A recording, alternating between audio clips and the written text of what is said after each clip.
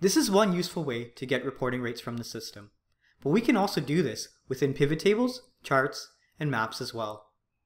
One of the disadvantages of getting the reporting rates within the Reports app is that we can only select one district or one region at a time. We cannot select multiple districts to show facilities from multiple locations. We can, however, do this in pivot tables and charts. Let's go to Pivot Table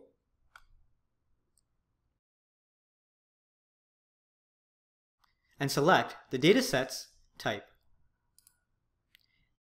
This allows us to select different metrics associated with reporting rates. This includes our reporting rates on time, actual reports on time, and expected reports. These are the same metrics that are included within our Reports application.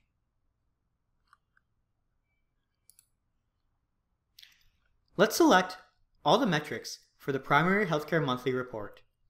So we'll select the reporting rate, the reporting rate on time,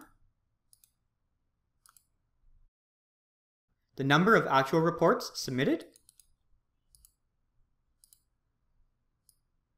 the actual reports on time, and the expected reports. Let's just arrange this in an order that makes a little bit more sense to us when we display our output.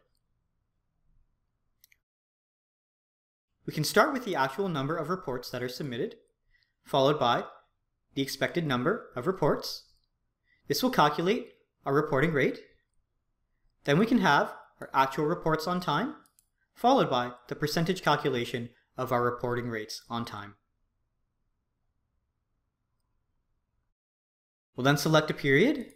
Let's select last year, and then we'll select our organization units. Let's select the facilities within Bird District. We'll just arrange our layout and make sure that our organization units appear. We'll filter out our period because we've only selected one period. Now we'll update the table. In this example, we see that we have the output that is very similar to what's displayed in the reporting application. The same fields are present, all within one district. The advantage when using pivot tables is that we can select all of the organization units within the hierarchy. So for example, if we want to select all of the facilities within Animal Region, we can select Animal Region with our facility level selected and update our table. Now we have the reporting rates for all of the facilities within Animal Region. We could not do this in the reporting rates application.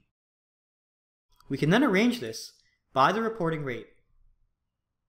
We can quickly see which organization units we might need to follow up on that are missing reports.